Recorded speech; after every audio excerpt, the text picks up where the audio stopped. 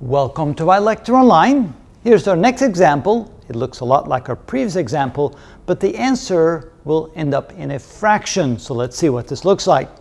Again, they're rational expressions that make up this equation, so we're going to have to find the lowest common denominator. We quickly check and look at the largest of the denominators and notice that the two smaller ones fit evenly into the larger one, so the larger one will be the LCD.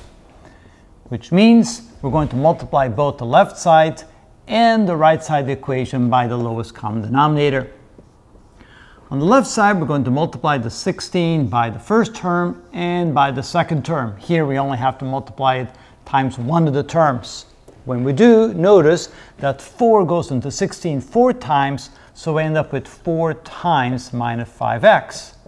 Here, 8 goes into 16 twice, so we end up with plus 2 times x equals, here 16 divided by 16, they cancel, and we're left with a negative 3 on the right side. Now we get rid of the parentheses, so end up with minus 20x plus 2x equals negative 3. And notice that all the x's are already on one side, the numbers on the other side. We don't have a quadratic equation, so we don't have to move everything over to one side. Now we combine like terms, get minus 18x equals minus 3.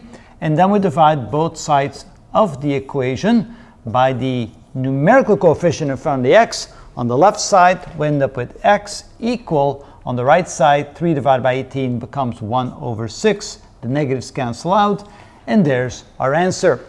Now, of course, we should check to see if this is indeed correct. So we're going to plug that back in our original equation and see what we get. Minus 5 times x, which is 1 over 6. Divided by 4 plus 1 over 6 divided by 8 is equal to negative 3 over 16.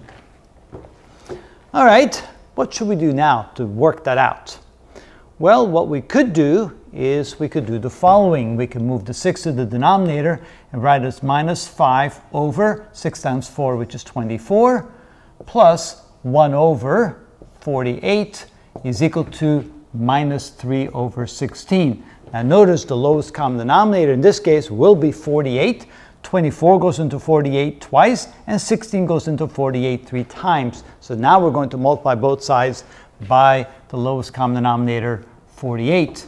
Again, we're doing this to check. We don't have to, but hey, if this was a test and want to make sure it was correct, we definitely would want to do this if we had the time. So multiply both sides by 48. Again, notice that the 48 is multiplied with the first term and the second term, where 48 is only multiplied once here. So 48, 24 goes into 48 twice, so we end up with 2 times negative 5.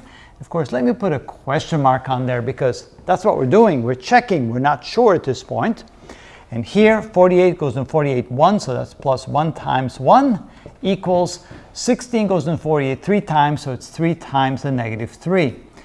Multiplying through, we get negative 10 plus 1 equals negative 9, or negative 9 equals negative 9. And so check, yes indeed, we verified that our answer was indeed correct, and that is how it's done.